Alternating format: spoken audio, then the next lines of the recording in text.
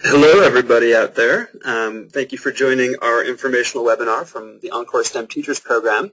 My name is David Taus, and I am the Northern California Program Director. Let me see if I can get my webcam working. So we can, there we go. All right, so hello, everybody. Glad you could join us. I don't know if you can see the webcam right now, but I hope you can hear everything. If you have a question at any point today, please use the question menu on the right-hand side of your screen, and you could also use a chat function if that doesn't work.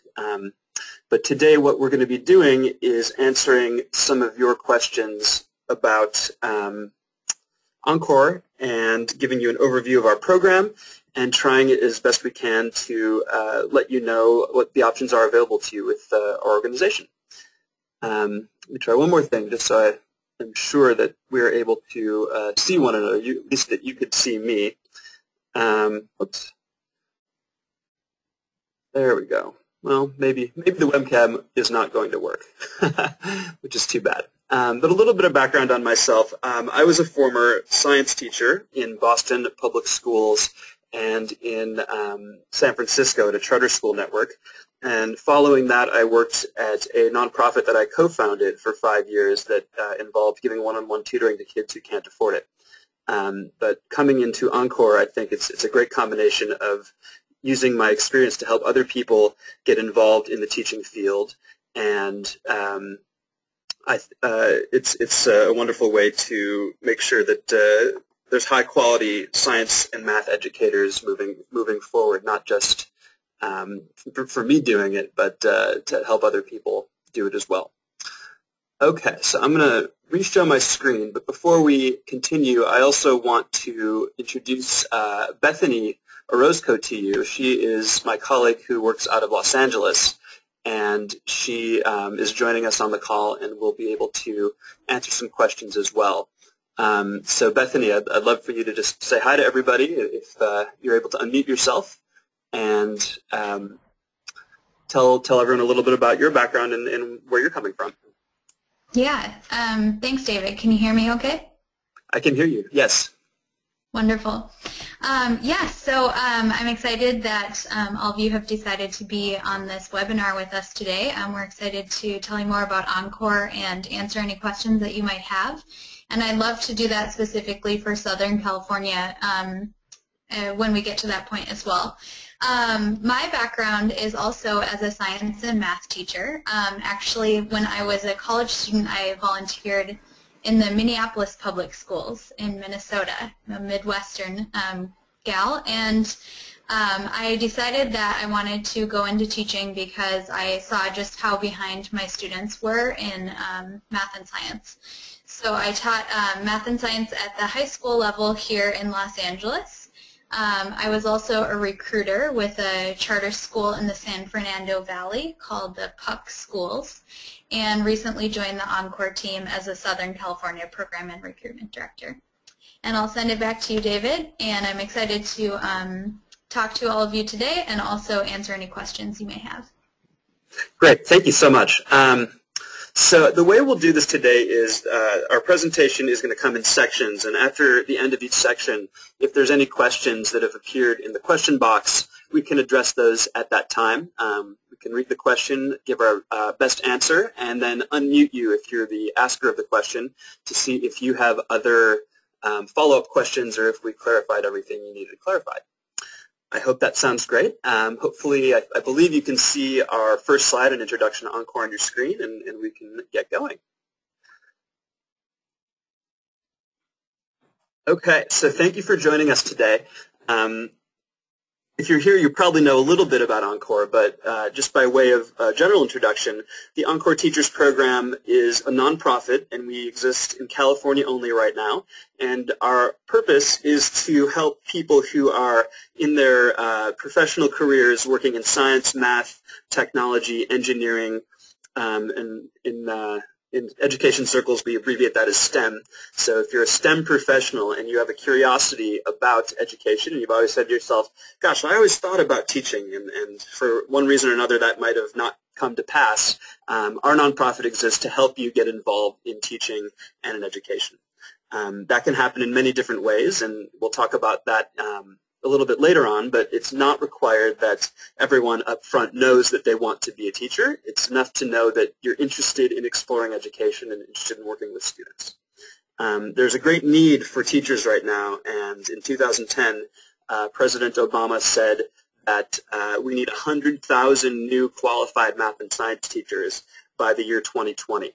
And that's no small feat, so we're doing our part to increase the number of math and science teachers out there. There's a demand that has remained pretty consistent and will remain very consistent over the next couple of years for math and science teachers. A lot of people ask, is this something that will there be jobs out there for me? And the answer is yes, there will be jobs.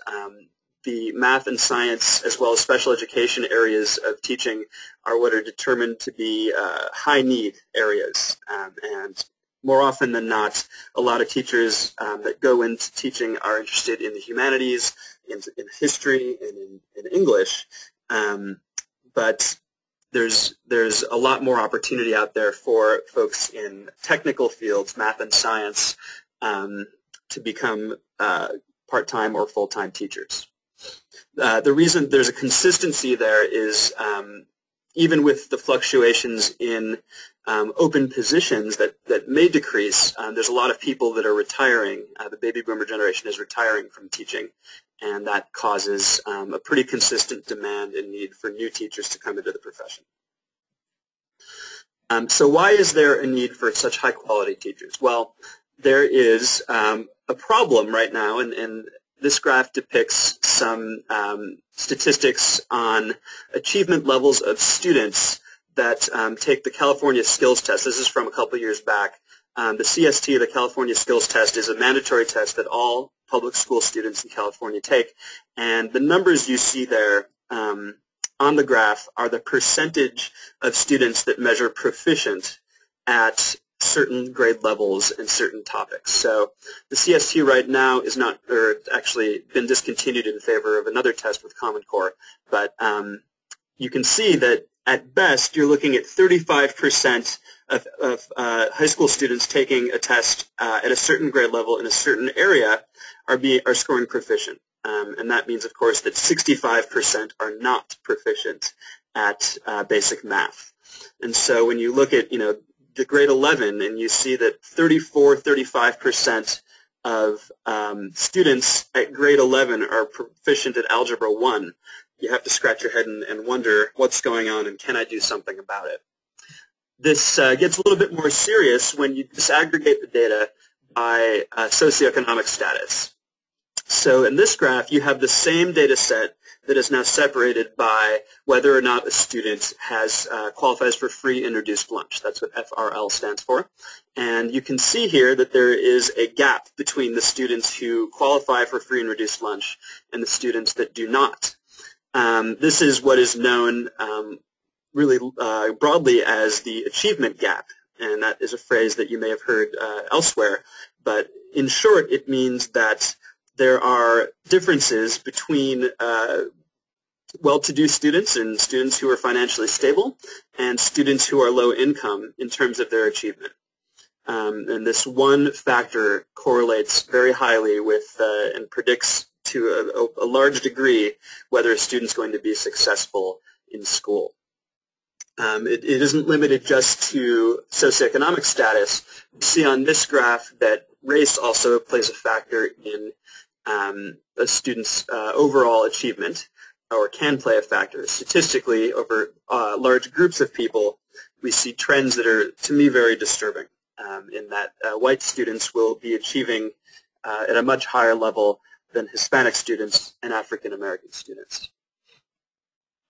The big point here is that students in California are not doing well in math and science, and frighteningly so. They need help.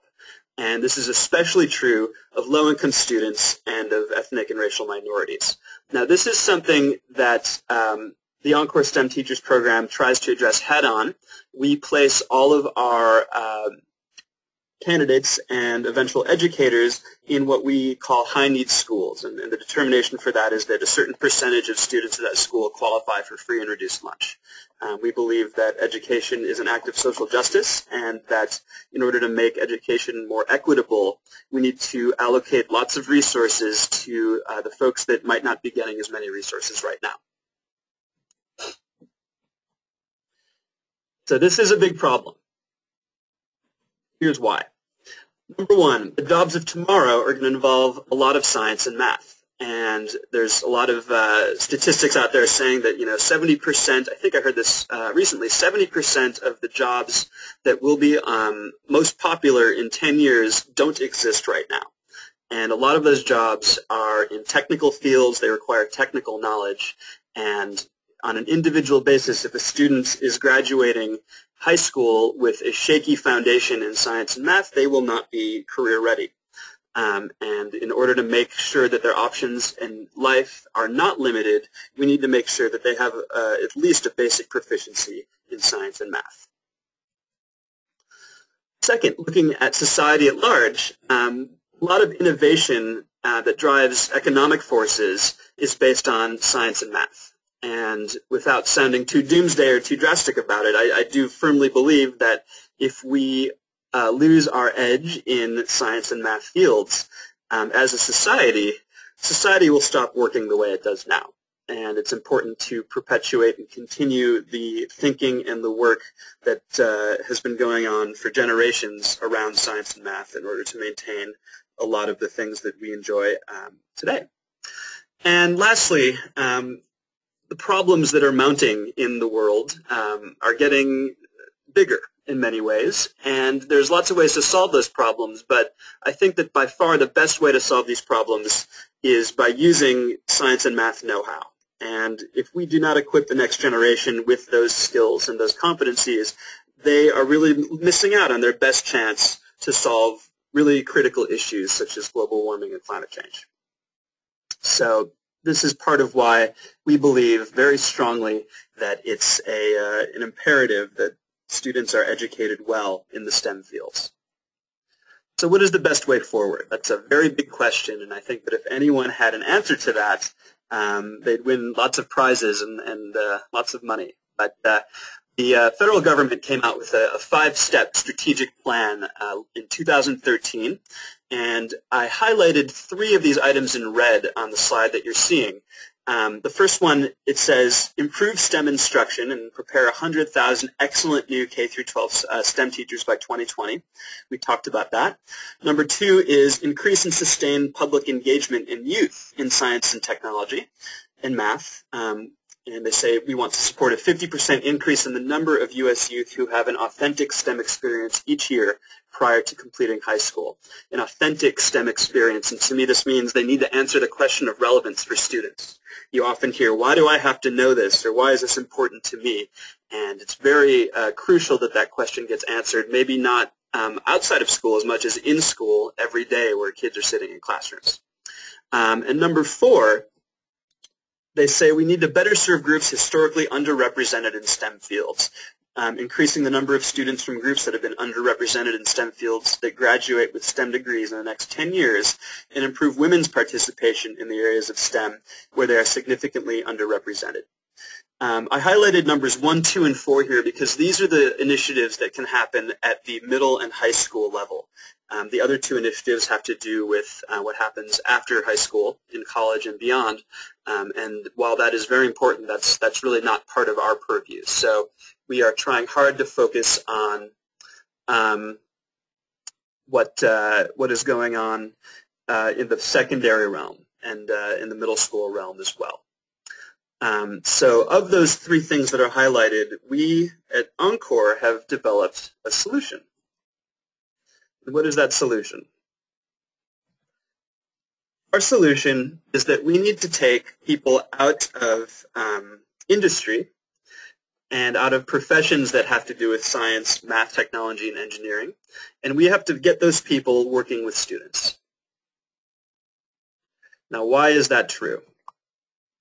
Well, we believe that STEM professionals know their stuff. I think it goes without saying that if you're a professional chemist or you're a professional engineer, you are very well versed in the content of your craft. And unfortunately, a lot of times teachers are, going in to teach chemistry or physics without having, even an undergraduate degree in that topic. But we can count on a career engineer to know a lot about engineering. We also think that STEM professionals, such as yourselves, are passionate about your area of expertise. You can also speak about why it matters and why it's relevant. This is really important because a lot of students find that their learning experience is very abstract. They study math and they don't know what it's good for and why you use it. But to have a professional come in and say, well, here's why you're learning derivatives, or here's why you're learning trigonometry, and here's how it's used, and here's the problems it can solve, it gives them a foundation and a context to place their knowledge in, and they say, wow, oh, that's why I need to know this. Otherwise, it's a very difficult thing to wrap their head around.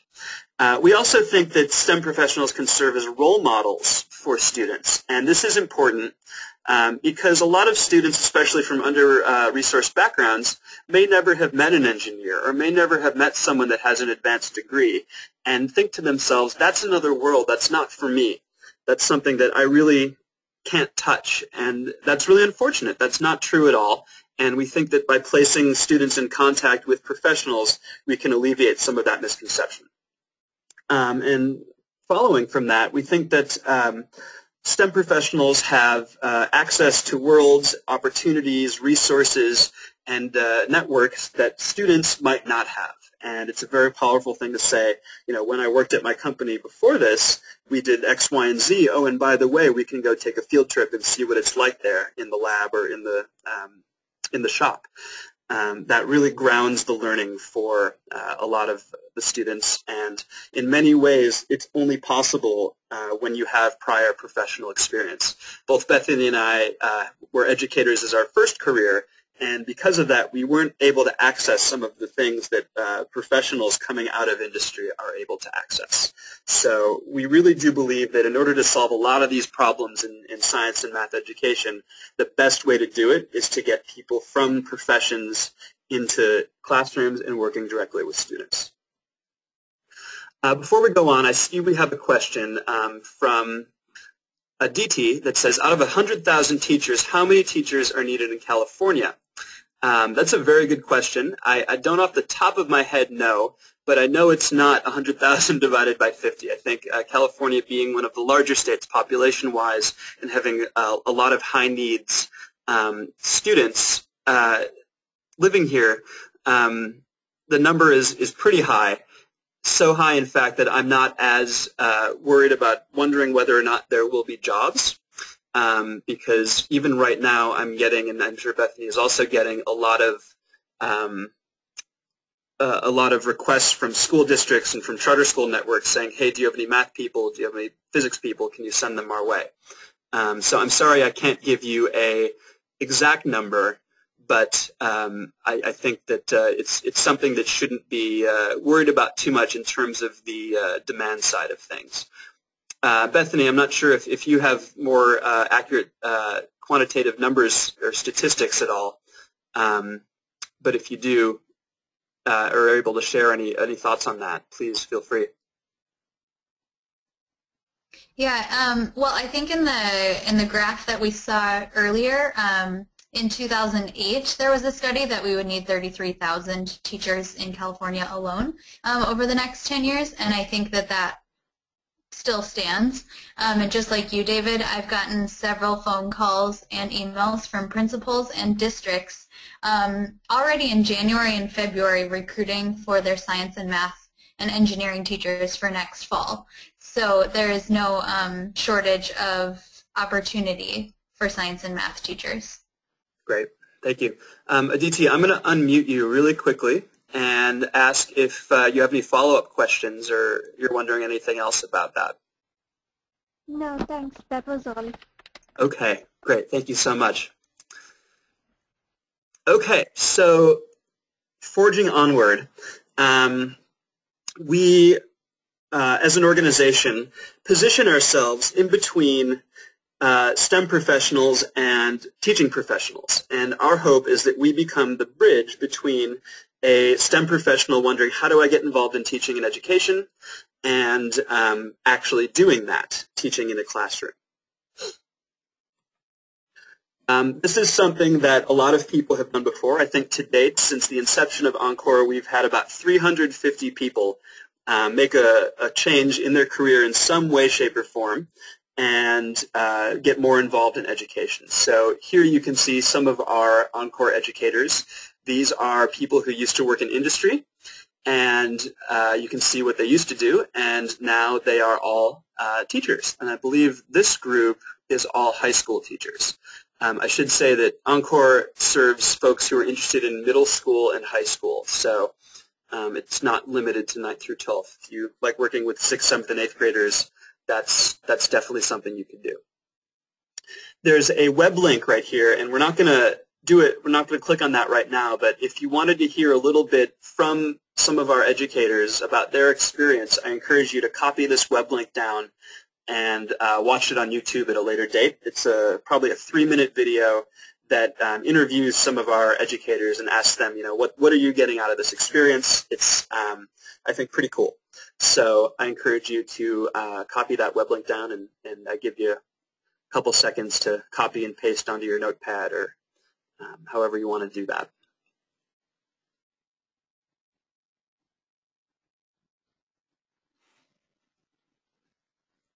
Okay. If anyone, by the way, needs a copy of this presentation afterwards or wants to watch it again, we are recording it. And if you email me, david@encorps.org, I can send you a PDF copy of all of our slides. Okay, moving on. So some statistics about our educators you can find here. We are split pretty evenly between math and science, as well as in Northern and Southern California. The regions that we serve include the Bay Area, Sacramento, LA County, Orange County, and San Diego. That's currently where we're located, and unfortunately, if you live outside of those regions, we might not be able to work with you just yet, and we're working on expanding our service region. But as of now, those are the areas we cover. The people that come to us are coming from industries that you may also come from. You can see that in the green bar graph below.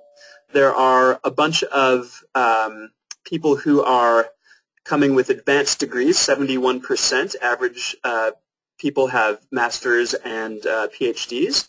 And there's an average of 17 years of industry experience. To date, we estimate that about 10,000 children in California have been in some way touched by an EnCorps educator and have been helped out by one of our people. And that's a great number, but we aspire to actually multiply that by 10 and over the next several years get up to 100,000 children. And here again is a great statistic that Bethany quoted, 33,000 folks that are still needed by 2017 in California. Okay, so once people are in EnCorps, what are they getting from us? What exactly do we offer people? The first thing we offer is a chance to try out education. This is something that is sometimes misunderstood by people who are just starting out, and we really want to make sure that as people get involved in education, they have a chance to try before they buy, so to speak, and make sure that this is something they really want to be doing. So in order to do that, we give people access to students in 3 contexts. One is a tutoring placement, and I'm sure you all have a great idea as to what tutoring is. The second is we place people in real classrooms, and we have them observe and help teachers out. And then the third thing is we give them an opportunity, if they want, to create their own curriculum, teach their own class, and really try out, what that feels like on a smaller scale with a smaller group of kids with a lot of support around the curriculum and around the instruction. So we call that our volunteer pre-service placements, and those are the first 2 bullet points. The next thing we do is we are able to give people a lot of advising and guidance around applying to teaching credential programs, and that includes navigating financial aid and scholarships. We ourselves, unfortunately, don't have enough money to support people financially, We can't subsidize people's credentialing programs, but we do have information that will help people apply for scholarships and take out educational loans and things of that nature. So we give a lot of advising around that. We also have a comprehensive list of all the credentialing programs that are available to you, and we can help you make those choices. The next thing we do is we support people around the CSET, and that is the test that demonstrates your subject expertise. These tests, some people say, are not very easy, and they take a little bit of studying and brushing up, especially if you haven't taken a standardized test in a while. And so we provide study guides for that, and we're able to organize study groups if people are interested in brushing up for their CSET. One of the things that the people on board really appreciate, and maybe the most, is that once they're ready to start finding jobs, one of the things we do is we help with networking and placement. So we have a lot of good contacts in our regions, and we are happy and able to connect people with the hiring departments of districts and charter networks as people seek full-time employment. We offer ongoing professional development, and we usually do that through a variety of ways. The first is our fall, spring, and summer institutes, and these are in-person gatherings where we get educators from different cohorts and different stages in their careers meeting together and working on topics that are relevant to the teaching practice and things of that nature. I have a slide coming up that will tell you more about that. We also are going to be organizing less formal and more frequent professional development events, both in-person, meetup style, and also online that would happen throughout the year. And something I think that is really important is we offer people a cohort of professionals who are really going through the same thing that you are. They're interested in education. They're trying it out, they're volunteering, they're thinking about becoming teachers, they're changing careers, and it's very nice to have a cohort of people and some peers to talk about this process with. I found that when I was in graduate school training to be a teacher, one of the most valuable things I had was my cohort. And we could, go out to dinner after class or after student teaching and talk about what happened and even complain about our professors and commiserate and share notes and trade lessons and things like that. So it's a very valuable thing. So we offer all of this to our educators free of charge. We do not charge for any of this. And the reason is because we are funded by private donations, grants, and philanthropic foundations and corporate donations as well. So all of this is free of charge, but we do need to make sure that anyone who's on board is able to and ready to use the resources available to them. Okay, let me pause right here and see if there are any questions. It looks like, as of right now, there are no further questions. Okay. So let me continue talking about some of the aspects of this career pathway we're placing people on. Our volunteer placement, this happens as one of the first things people get involved with. We will track people into one of 3 tiers of volunteering: tutoring, guest teaching, and curriculum-based teaching. And I spoke briefly about each of these tiers previously. It's going to be up to each individual person to decide what tier they want to try out first.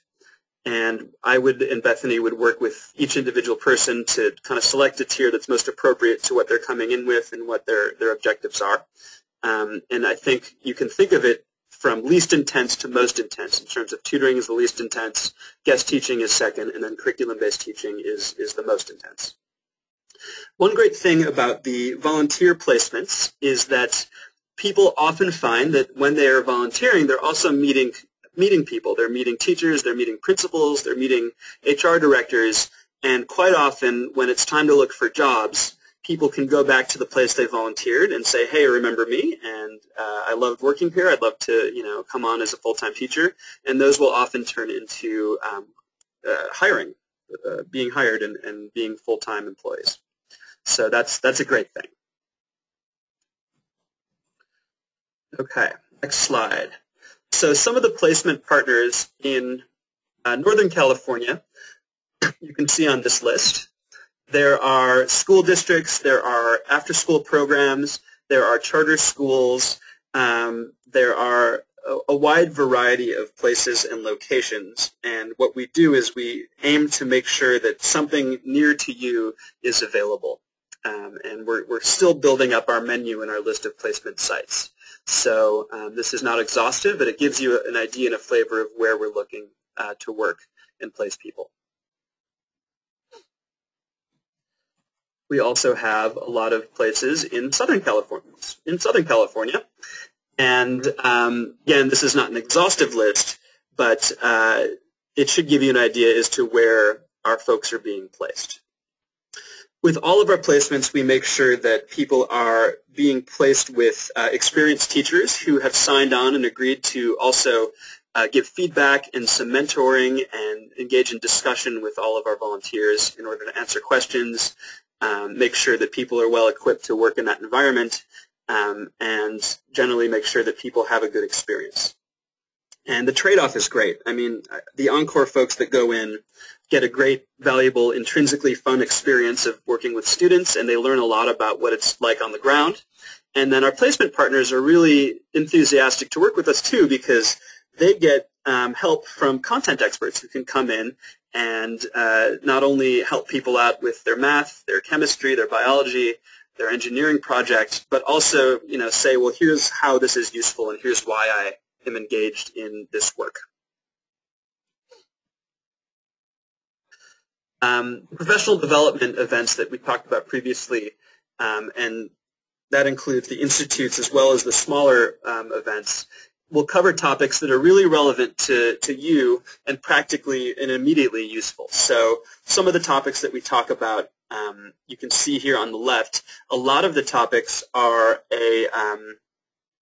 targeted towards people who are changing their careers and who may not have a second skill set. We talk about there's being two important skill sets in teaching. The first is the content knowledge, which you excuse me, which you all have from your industries. Excuse me. The second is the how to teach skills, the pedagogy, the instruction, the classroom management, the lesson planning, things like that. And we focus a lot on all of those topics in our trainings.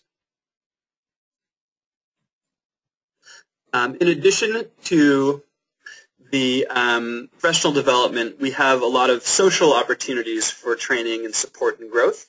The EnCorps directors, being myself and Bethany, having been former teachers, are available to you really at any time to answer questions that you have and work with you on various aspects of your teaching. And we encourage people to take a really good advantage of the cohort that they're in and the other EnCorps educators. We believe that everyone has something to offer, and there's a lot of things that you can learn from your fellow Corps members. Okay, I'm going to pause there for a minute, and I see we have a question. And I can't make the box big, but let me try. If I already have teaching experience, is the volunteer placement mandatory? This is a question from Peter. The answer is yes, it is mandatory. And there's a couple reasons for that. The first is that we aren't exactly sure where and how the teaching experience that you previously have had looks like. And it may be in an environment that doesn't correlate with the places and the schools and the types of communities that we're hoping to place people in later on. We also don't know what sort of training was involved in that teaching experience. So in order to make sure that we're giving everyone a really good first-hand view on what it's like, we do require that people go through it. We also believe that it's important to do some volunteering and to give back. And so we will not, unfortunately, count any experience that people have as paid tutors if they're doing that on the side. But we want to make sure that there's an element of service that's involved here too. I should say, we're going to get to this a little bit later too, that if you already have a teaching credential and you have classroom experience, then this program might not be the best fit for you. We need to make sure that we're helping people who have less experience, who are curious about what's going on, and have to want to try it out for the first time in order to get going and really make a change in their career. So Peter, let me unmute you for just a second to make sure you don't have any follow-up questions or if I've answered that thoroughly. In regards to the professionals that come in, do you have an approximate how many actually stay in the program versus those that come in and say, oops, this is not what I'm cut out for? Yes. Yes, we do. So there's been a recent change in our program model, so it might not be as relevant to talk about what previously was done. And the next slide is going to give you an idea as to how you can come in not being sure about whether or not you want to become a teacher and still have that be okay. So maybe the next slide will shed some light on that. Okay, thank you. Okay. Let me show you that, and then if you have any follow-up questions, we can address those. Sounds okay? Fantastic, thank you. Great, thanks. Bethany, is there anything else you want to add in terms of services that we provide for our educators? Yeah, so David, I would just comment on kind of what you were saying about if you already have teaching and tutoring experience. I will say that, you know, if people already have a lot of experience with the student population and age and type of school that they might be placed at, then you might fall into a different sort of starting point, whether that's tutoring or guest teaching. So we have had people that have skipped over the tutoring piece of our program because they have done a lot of work with students of that age and background. So I just want to mention that as well. Yes, no, that's a very good point. We can ramp people up quicker or slower depending on how comfortable they're feeling and the experiences that they are coming in with previously. Okay, so the next slide gives you an idea of what we are now using as our program model. This is actually something we've adopted only this calendar year. And we've changed things up. It used to be that we accepted people on a rolling admissions basis, and now for a variety of reasons, we're accepting people throughout a recruiting season and then starting everyone all at once as a cohort altogether. So this is the trajectory that people can go on once they are involved in EnCorps. Right now, we would consider people to be in a recruitment phase where they're thinking about applying and going through interviews, and we'll talk about the specifics of that later. If people are accepted, we expect that they participate in our summer regional institute, or summer residential institute, and we used to call that boot camp, but we're calling it the SRI, the Summer Residential Institute now. And that's an orientation. You get to know the people in the cohort. You get to have a better sense of the options in terms of placement, the pathways forward, things like that.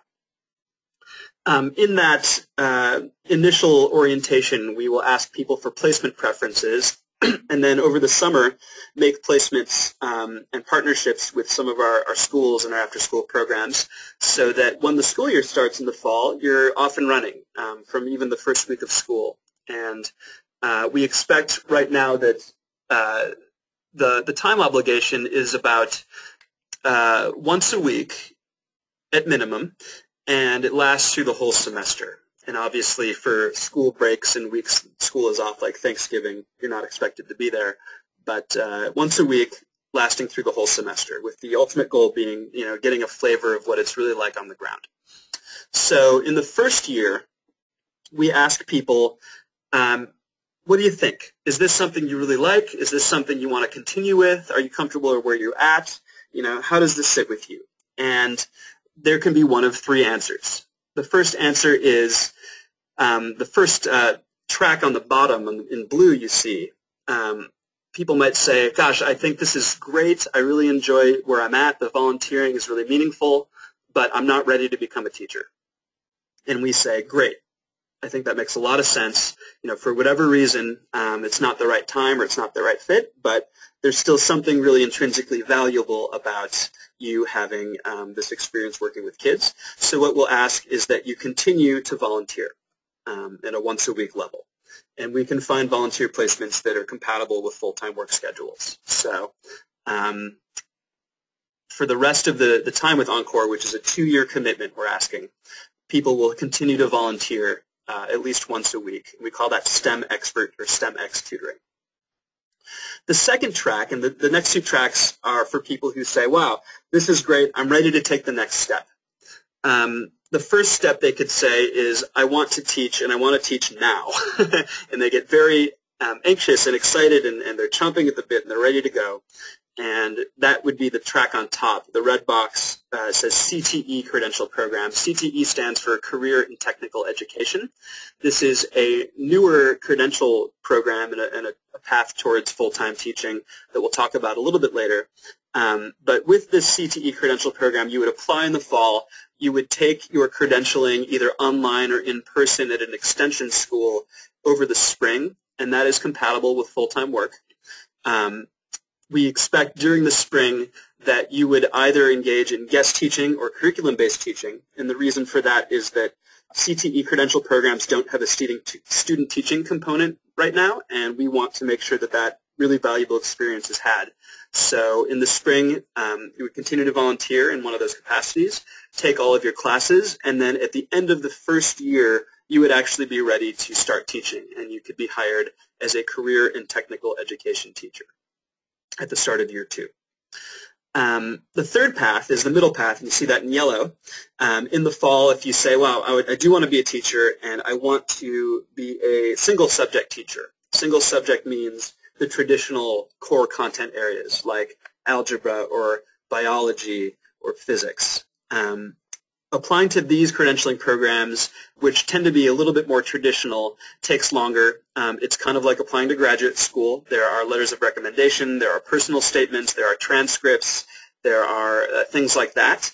And by and large, all of those applications are due sometime between December 1st and March 1st. And decisions are given, and people start those programs either in the summer of their second year or in the fall of their second year. So for those folks in this track, the whole second year is taken up by their credential program. We don't expect that people also volunteer on top of this because they're going to be doing their student teaching. So in terms of the EnCorps obligations, we're very hands-off, and we just say, please, dig into your credential program. But when you're ready to talk about finding jobs, let's talk about that, and we can help you with placement. For those folks, they should be ready to teach by the end of their second year, and they should have their credential, and they're off and running at the start of year 3, and they will then be classroom teachers in single subject areas. So in that way, even if you're coming in not sure and you decide in the middle, gosh, I don't know if I'm going to teach, and in fact, I don't really want to make the full leap, but I still want to be involved, there still is a way to do it. So Peter, I want to unmute you really quick and make sure that I answered your question, your follow-up question, satisfactorily. Yeah, actually, this particular slide really clarifies my other questions too. So great. Okay. Thank you. Absolutely. Thanks. Okay, let's forge onward. And again, if there's other questions, just let us know with the question box. Oh, I see one other question here. The question is the Compton Unified School District part of the Los Angeles County School District assisted by EnCorps? Bethany, because that's down in your part of the world, I might have you answer that. Yeah, thanks, David. Yes, we actually have worked with Compton. In fact, we have an engineering teacher in Compton who is waiting for us to place an EnCorps educator to volunteer in his classroom. He's very excited. So yes, we do also serve Compton Unified. Great. Alex, I want to unmute you and make sure that your question was answered, or if you have any follow-ups. Hi there. Yes, no follow-ups. I'm glad to hear that. I am a graduate from a lot of the schools in this Compton Unified School District, and I've always, in my experience, I've seen that it's been underserved. So I was curious if EnCorps would be a good route to try to help my own community, since I am coincidentally an engineering major, and recently I've gotten an MBA, so that might kind of benefit that district as well. So thank you for answering that. Yeah, thank you. That's awesome. And I would encourage you to talk to Bethany, and she could help you get set up. Okay, I see another question here.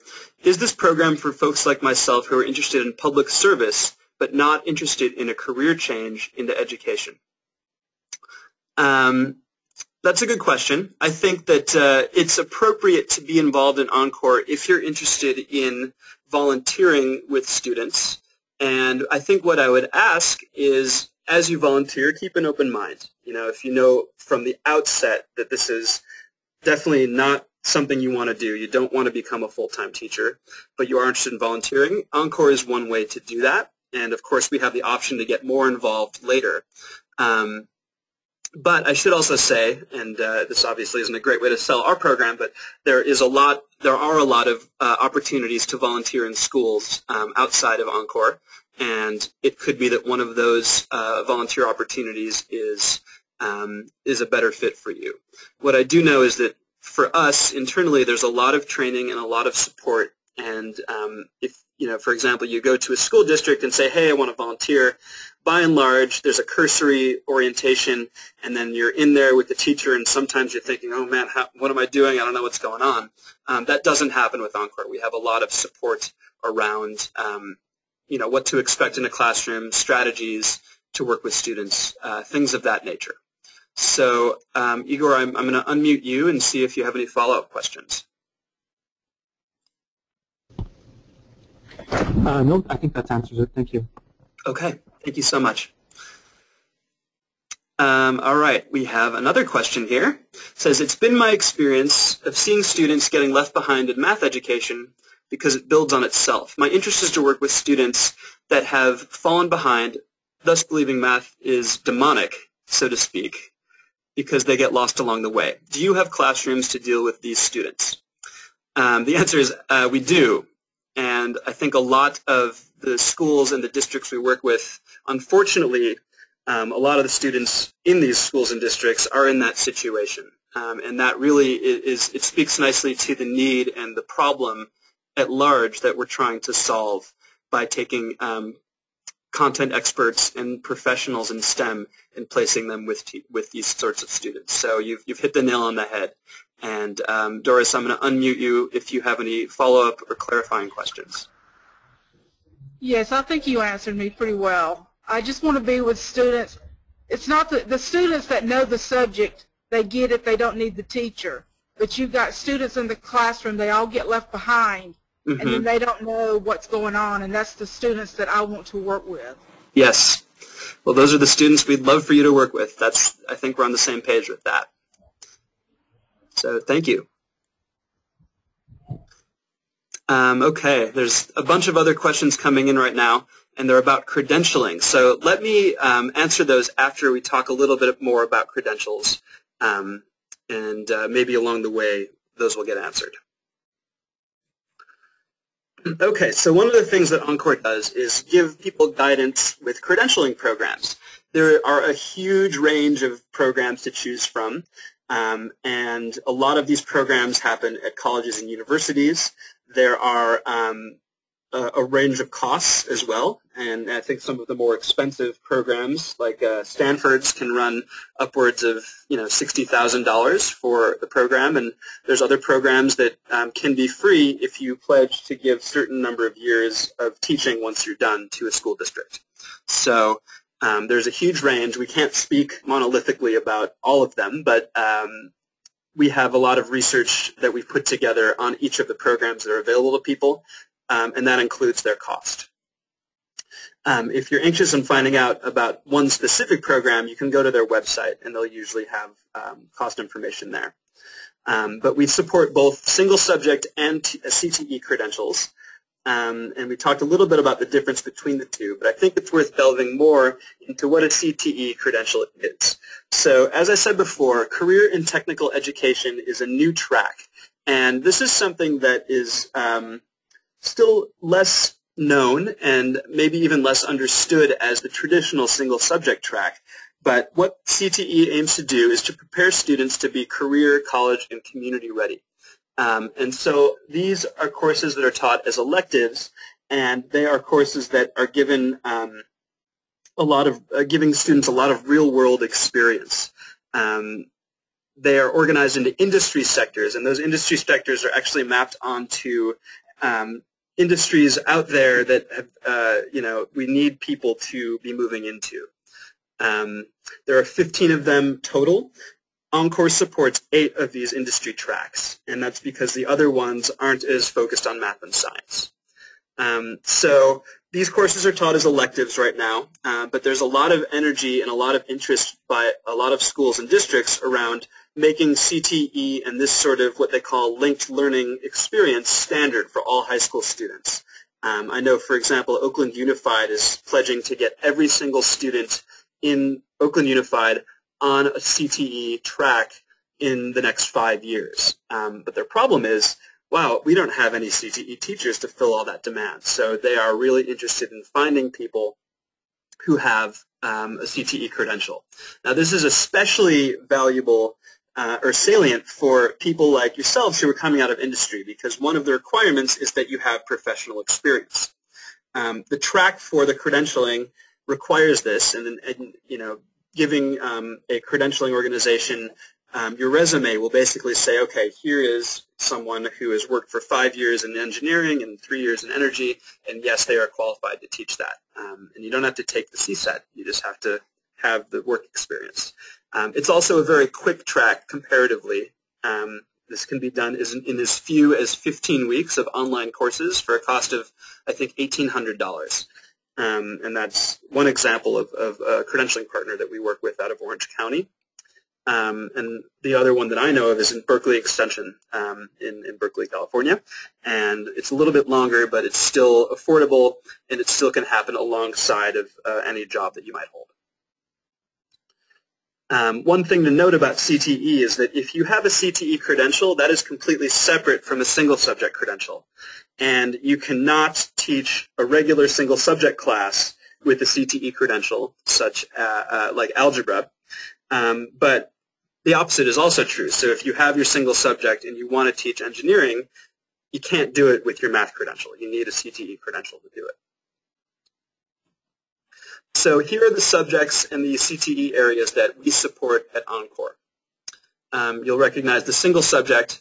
Foundational means middle school, largely. And then on the CTE side, these are the industry sectors that that we support our folks in going into. So if you're looking at that and saying, wow, I worked in finance for 10 years and that would be perfect, that's one path that you could go. The same for any of those. Energy, engineering. Engineering seems to be pretty popular, as does manufacturing.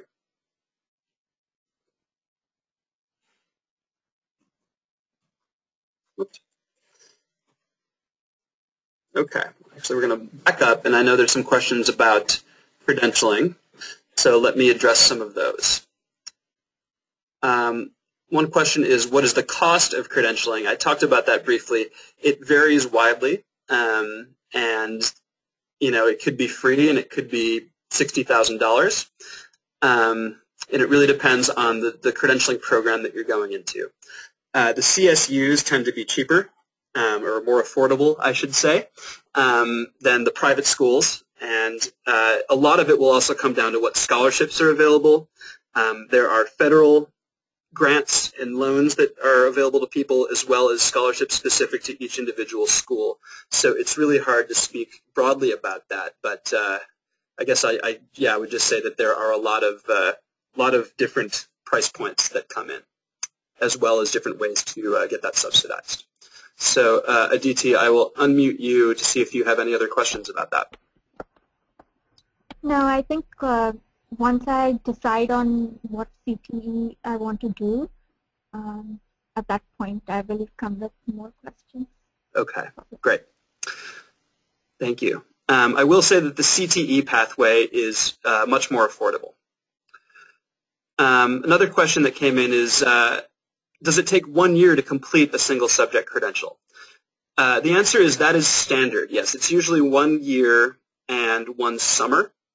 There are a couple programs that do it shorter, and there is one program I know that does it longer, which is a UC Berkeley program. So it really depends on the program, but the general length of time is 1 year and a summer, so 1 calendar year. Valerie, I'm going to unmute you, see if you have any follow-up questions for that. Hello, Valerie? Okay. Well, I hope the question was answered. So the next question that's come in, it says, if you are a credentialed teacher, is it generally accepted to be part-time? For me, I could imagine wanting to be full-time at first, but later in life, I might want to have more of a gradual retirement. This is possible, and I think the way to go about this most effectively is through CTE. For whatever reason, I think that the CTE teachers are being hired part-time in greater quantity than the single subject teachers. But there are situations that occur regularly where people go part-time or people go half-time or three-quarter time, and that really is handled case by case and is negotiated with HR departments at certain schools. Bill, I'll unmute you to see if you have any follow-up questions or if I've answered that okay for you. No, fantastic, and exactly the sort of thing I was hoping to hear. Thanks. Okay, thank you. All right, we got 5 minutes left, so I'm gonna keep pushing here. So how do you get involved? Well, the first thing is to make sure that you meet our baseline criteria for selection. So one of them is that you live in an area that EnCorps serves, and we talked about our regions. Another is that you've worked in a STEM profession for at least 3 years of full-time work, and we take that from the CTE requirement. Another is that you're fully eligible to work in the U.S., and that means you're either a citizen, a permanent resident, or you have a work visa.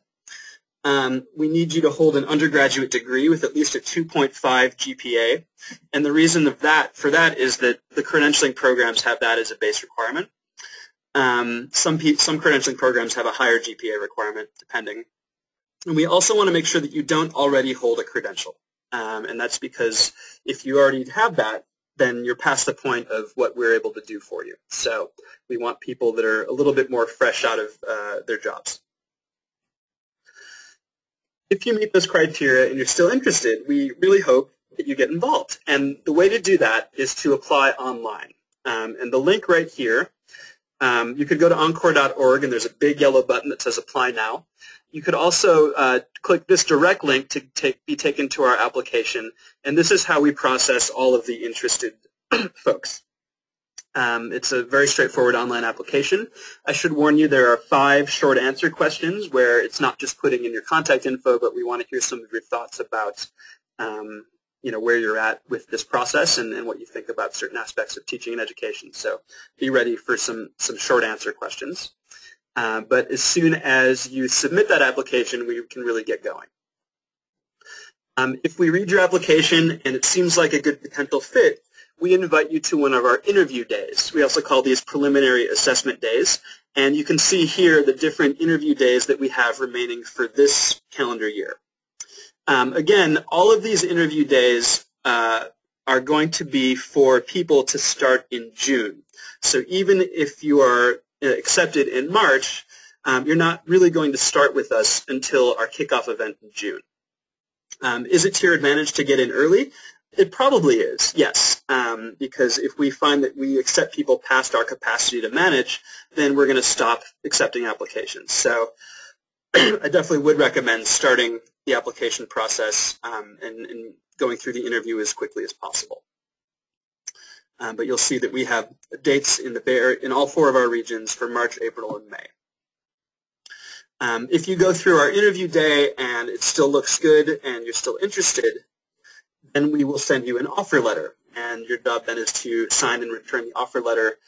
This letter outlines our expectations of participants and what we'll provide for people, and it's really a reiteration of what I've already told you. We do, again, want to make sure that people will take advantage of this, and we don't want to be putting resources, time, energy, and money towards folks who are iffy on whether or not they're going to be fully participating. So when the offer letter comes, that is time to say, yes, I'm going to make a 2-year commitment. And these are the expectations. The program is 2 years, and depending on which track you choose, that looks a little bit differently. But we expect that people participate for the full 2 years. We expect that people attend the Summer Residential Institute, and this year that's held June 19th to 21st. We expect that people volunteer for at least 1 year. and then also participate and take advantage of our other training events. For credential track educators, we want to make sure people are working towards their credential in a timely manner, and that once they're done, they are pledging to work for at least 2 years. I think we've also said 3, but here we'll say 2 years in teaching. We want to make sure this isn't just kind of a flight of fancy, but people are really investing in becoming a teacher. And for the folks who decide, I don't want to be a full-time teacher, but I still want to be involved, we expect that for at least 2 years they will volunteer with us.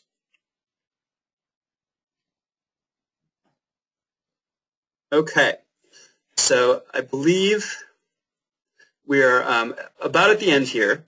So here's a slide. If you have other follow-up questions, here's how to get in touch with us. My number and email are here, as well as Bethany's, and the hope is that we've sufficiently interested you to at least think about it.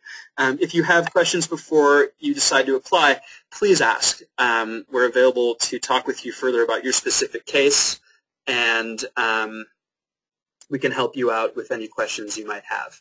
I want to give Bethany a chance to give any kind of closing thoughts before we sign off, and see if she has anything to add that I may have missed. Thanks, David. Yeah, I just want to thank everyone for being on the webinar today, and I hope that you will get in touch with us if you have any questions. I also hope that you will consider taking your professional experience and your time in industry in the STEM fields and thinking about maybe using that to affect the lives of some of our students in California. So thanks so much. Great. Thank you. Okay. I don't know if there's any other questions out there. It seems like the questions have run their course, but if there's any final questions, please make them known now, because I think we're almost out of time.